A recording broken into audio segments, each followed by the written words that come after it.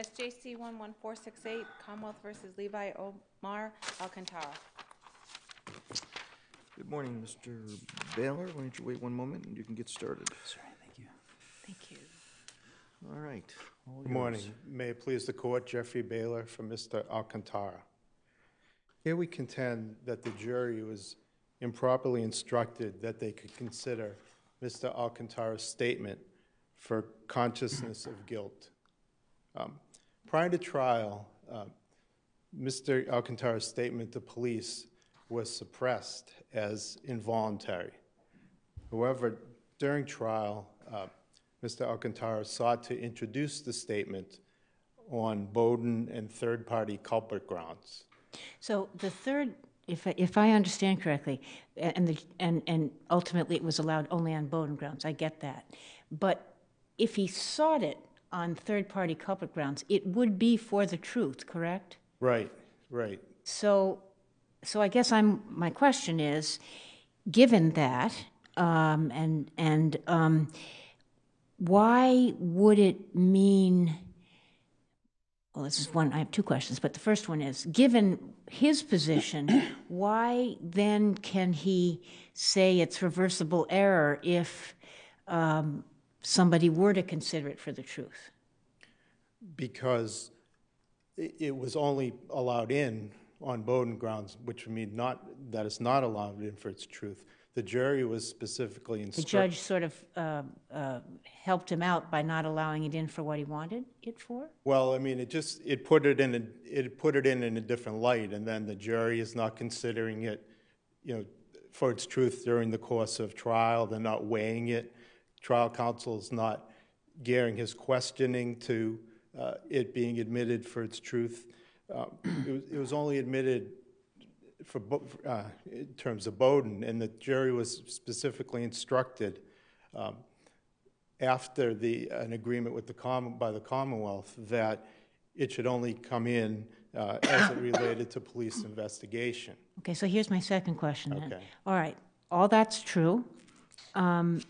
We get to the closings and the final charge. The judge doesn't repeat the instruction about it's a Bowden only, but in giving the consciousness of guilt, nor does she mention his statement. She just says statements, and as I understand it, neither does the prosecutor. In other words, the Commonwealth's argument on this point is, well, it could equally be the case that the jury, having heard that limiting instruction during the trial, hearing nothing to countermand it, and hearing no specific reference to the defendant's statement by either the prosecution or the judge in closing, why is it that we assume that it used it incorrectly, that at least incorrectly in terms of the limiting instruction? It would be possible that they relied on that initial instruction, but I think going through the trial, it was obviously when they talked about statement, they were talking about this particular statement. The statements, didn't she? There was other statements, there but were. all they were was when police initially found him, he just said a few lines like, "They were trying to kill me, I escaped." I have it quoted in my brief, but it was just like a few lines, and then this long statement was introduced, the one that's at issue here, where he went into detail. There was 4 guys who came into the apartment. 2 of them forced him out and took his property and clothing, and he escaped. Okay. So when the judge was talking about statement in the closing, and I think it's clear from the argument during the charge conference as to whether or not this instruction should be given, that his statement to police was really the statement that everyone was thinking of, not just these couple things that he happened to say before he was arrested. But the Commonwealth would say to that, well, of course, if it's consciousness of guilt, it's not in for the truth, it's in for the fact that it's not true. Is that? But in order for the jury to be able to consider consciousness of guilt evidence, they have to be able to decide whether or not something was true. or I true or see. So false. I see your point. It's not in for a sort of, as an object, it's in there for its contents, is what you're saying. Exactly. Yeah. So that's why Bowden's not hearsay, and even if it was something suppressed, it shouldn't be. I think everyone understood that it shouldn't be barred from use by the defendant in terms of Bowden, because it's not being offered to say this is true, this is what happened. Just that police were told about these other men, and that they should have properly investigated it. Well, Bowden is, I mean, it comes in as hearsay. It is hearsay, what came in. I'm trying to think through what you're saying. You wanted it, your client wanted it in with regard to Bowden. Right. Bowden means essentially to preserve the ability to argue to the jury. They had plausible other theories which they failed to properly investigate. Right. And isn't part of the Bowden analysis of a jury to evaluate the plausibility of those other alternatives? Because if the police did not investigate them, can't a jury say, well, of course they didn't investigate them. That was totally outlandish. It was ridiculous. There was no reason to pursue that preposterous claim that he made. And isn't that essentially evaluating it at some level, maybe not for its truth, but for its plausibility as to whether or not it is a matter worthy of investigation?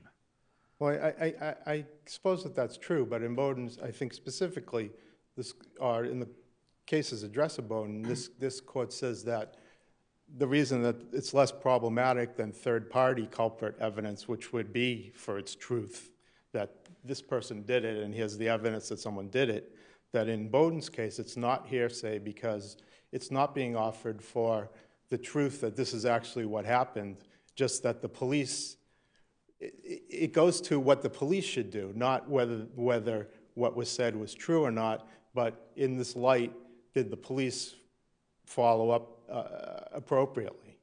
Right. But I take it also goes to whether or not this information was provided to the police, right? So it comes in to show that the information was provided to the police. Right, and what the information was.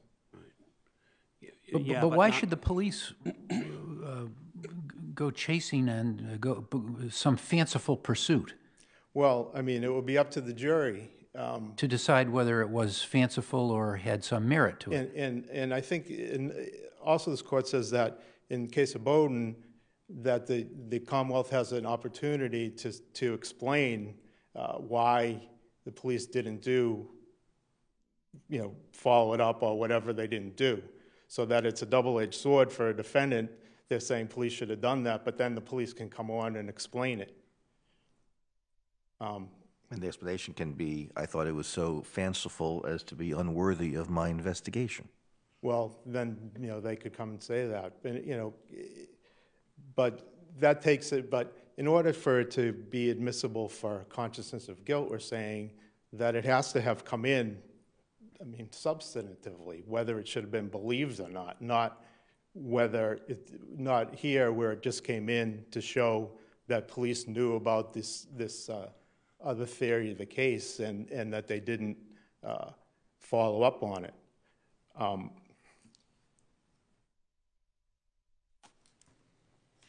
I guess moving on, I'd like to address a couple of the other issues.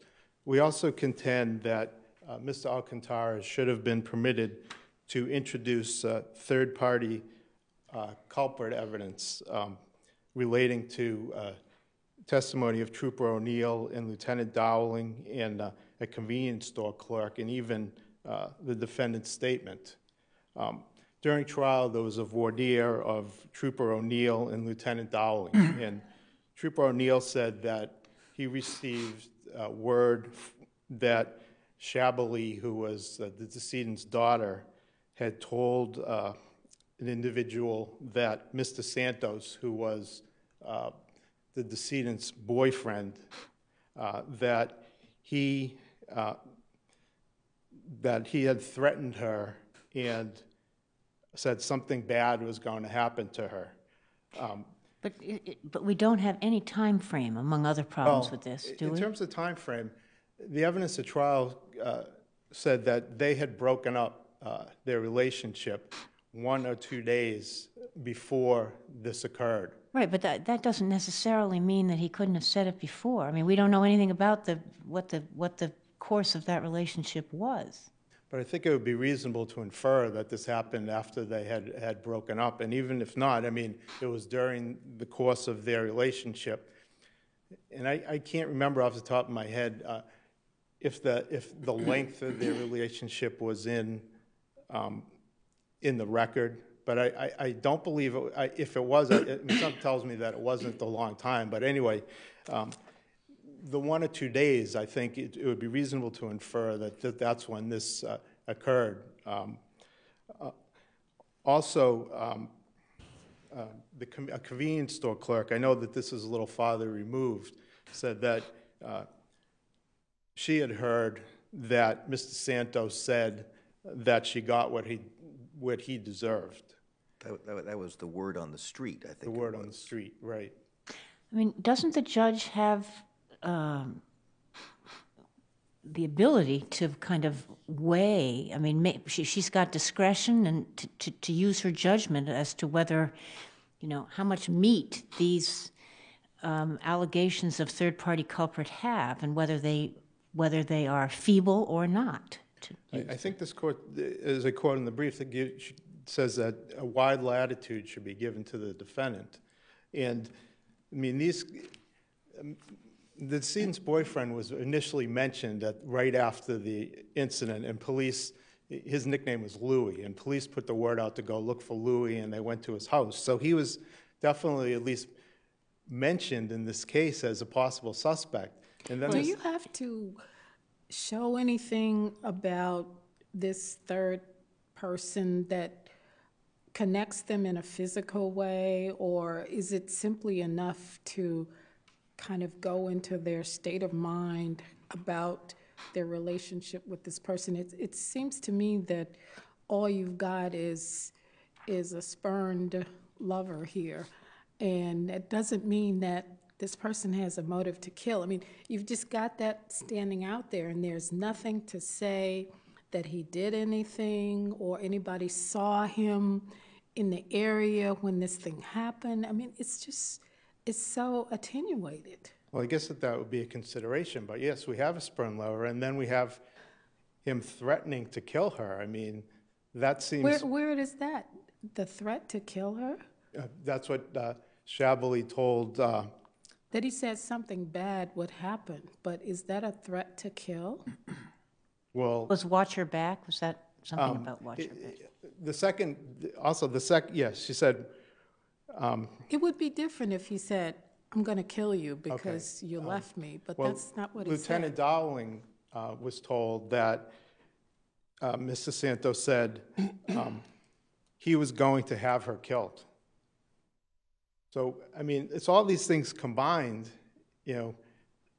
they're closely connected to this case. There's a threat to kill someone who was killed. He had just broken up with her 1 or 2 days before.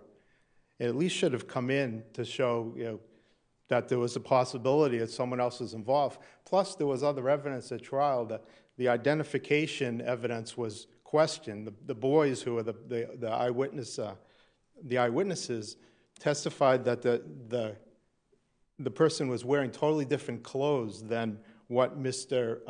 Alcantara was observed wearing just before this occurred. But the child, Jesus, knew the defendant, knew who he was, and saw him attacking his brother. Well, they knew him, but there was dim lighting. It could have been someone who looked like him. They knew that he frequented the place, and they just thought that was him.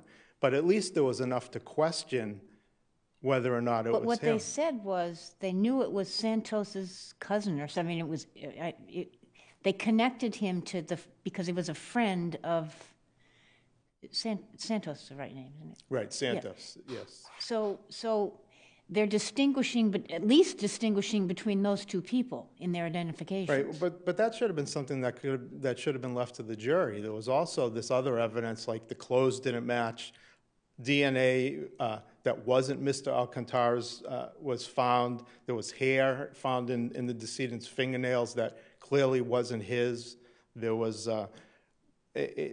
fingerprints that wasn't his. So it wasn't like an open and shut case. There was these two kids who said, yeah, we know this guy, and that's who it was. But there was also other evidence, including Louis being mentioned right after the incident as a suspect. So there clearly was other evidence that this wasn't, it's not like it wasn't challenged. It should have, at least the jury should have been able to hear this other evidence, Counsel, let me ask you this. With respect to third-party culprit, I take it testimony was permitted or did come out at trial that Mr. Santos had recently broken up?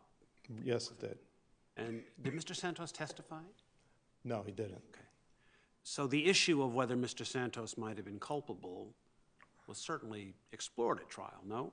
It was slightly, but wasn't it explored in a Bowden context, though? Wasn't the lack of investigation or the poor investigation into Santos as a possible culprit explored as a Bowden issue? Well, that was my next point, that these statements also weren't allowed in a Bowden context. Trooper O'Neill testified that he received this, this I'm talking about at the voir dire. Trooper O'Neill testified that he received this information about Mr. Santos. They went to Mr. Santos's house, and his father said he wasn't home, but that night he was interviewed at the police station. And Mr. Santos said that he was with his parents the whole time. But Trooper O'Neill testified that they never followed up after that. They never checked with the parents or anybody else to see if what Mr. Santos said was true. But that's the Bowden evidence. Right, that wasn't allowed in, though. That wasn't allowed in? No, it was not allowed in. It wasn't allowed in that they didn't ever check up?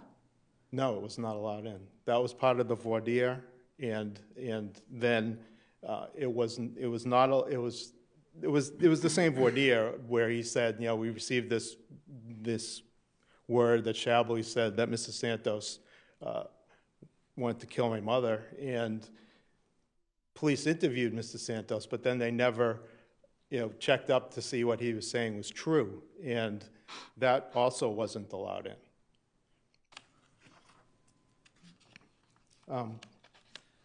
in. Beyond that, there's a couple other issues I could just briefly mention. One is that we contend that a portion of Genesis Pina's 911 call should not have been allowed in as an excited utterance. The 911 call was permitted in without objection except for a small portion of it in which he said some guy just went into this house and struck a kid. And the evidence at trial showed that she had no personal knowledge that anyone went into the house or this occurred, that she arrived at the scene after the incident and never went in the house.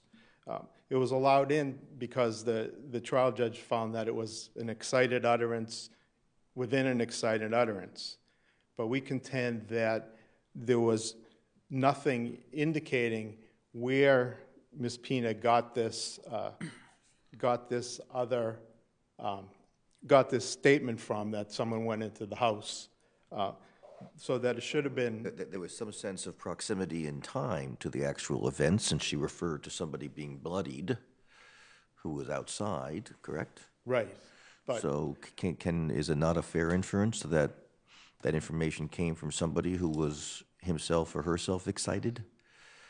Well, I mean, we just don't know. I mean, she just starts saying, the kid went in and there was blood without any indication of who said it. It could have been 3 times removed from the scene. Or do we know who I'm not going to pronounce this right, but Gudo or Judo, do we know who that was? No, who that is? It was unclear whether that was a name or a mistranslation, or maybe it was something in Spanish, but I couldn't tell whether it was a third person. But yeah, I mean, it was not. There was nothing more than that. Just that's what she said.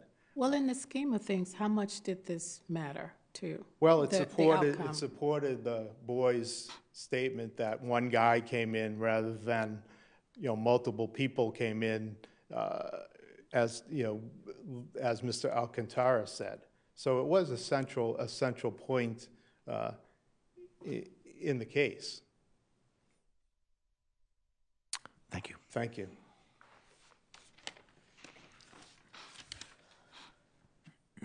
Good morning. May it please the court, Catherine Semmel on behalf of the Commonwealth. As an initial matter, the judge properly concluded that the defendant's custodial statement that he had admitted could be considered for consciousness of guilt. And Why? Given that she'd limited it and it was kept out on voluntariness grounds.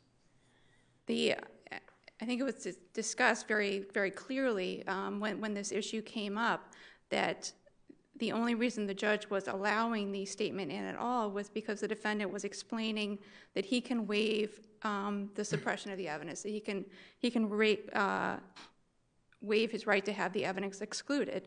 And defendants waive their rights to certain privileges and benefits all the time.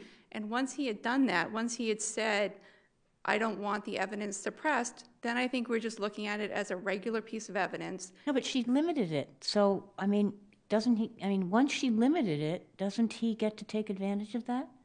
I don't think so. I think that once he has waived suppression and has put the evidence in, then if there are other permissible uses of that evidence under traditional standards of evidence, then they can be considered for those other purposes. Number one, if I understand it correctly, he didn't waive suppression altogether. He said it could come in, or he wanted it to come in. He proposed that it come in for Bowden and third-party culprit reasons, correct? Right.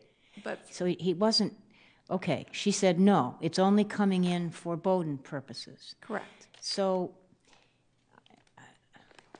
I guess I think there is some legitimacy to the point, well, okay, you limited it, now you can't, that it's not entirely proper just to say, well, you said it could come in for something different, so we're going to treat it as though you wanted it in for all purposes. Well, the judge made a mistake about whether or not it had been allowed in for all purposes. The Commonwealth withdrew its objection to Bowden. The judge gave an instruction for limiting it to Bowden, and later on the judge thought that the Commonwealth had withdrawn its objection altogether.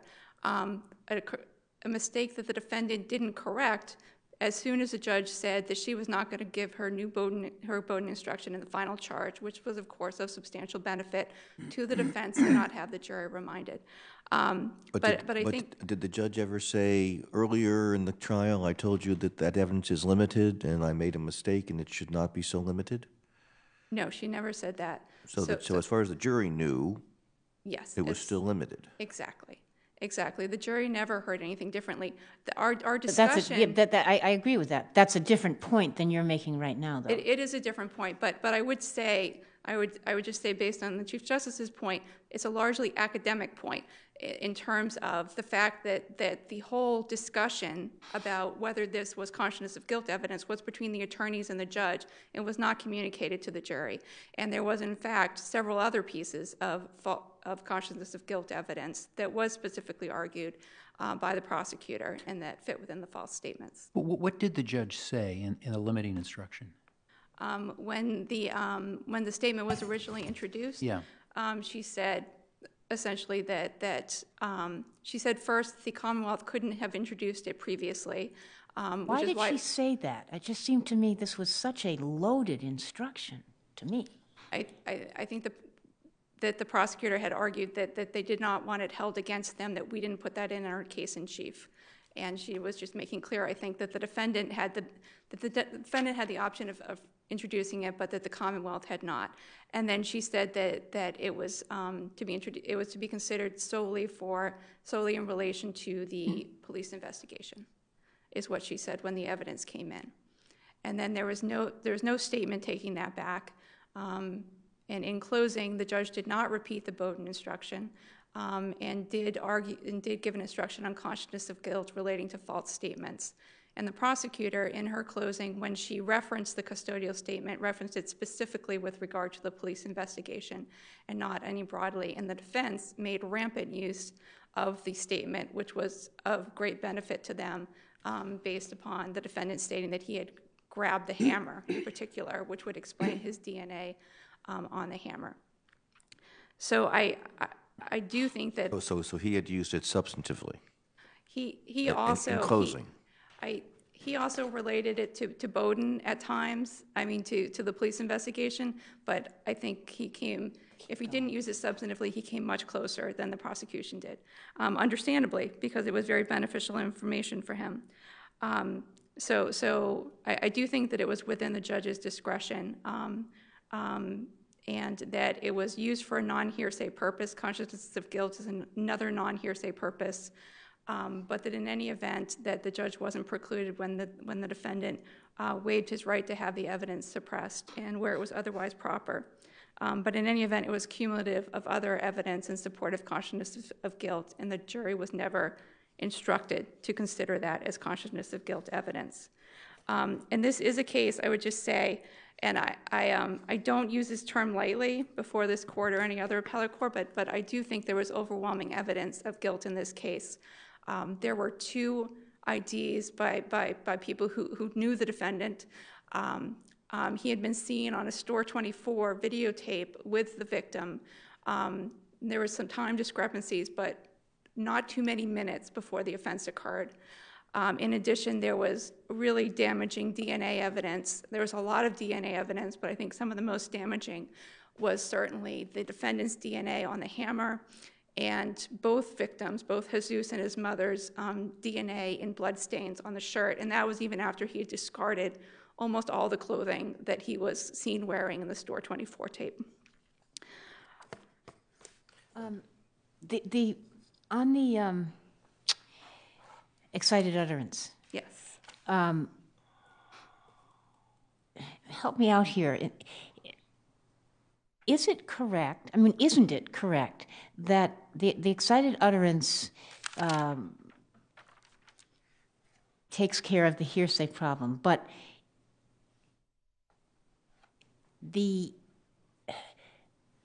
it doesn't take care of hearsay within hearsay, does it? Yes and no. It was agreed by everybody that Genesis, who is the girl who made the 911 call, that her statement was an excited utterance. Everyone agreed about that.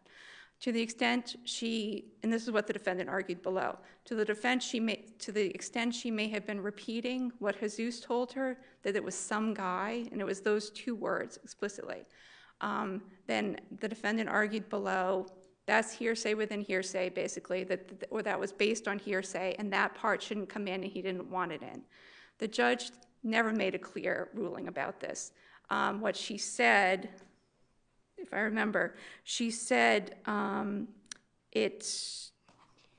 She said whether it's the child whose head is bleeding in front of me or somebody else. Exactly. Whether she is repeating what the child is saying to her who is standing in front of her bleeding from his head, or whether she knows it because she saw the person, it doesn't matter. It's coming in.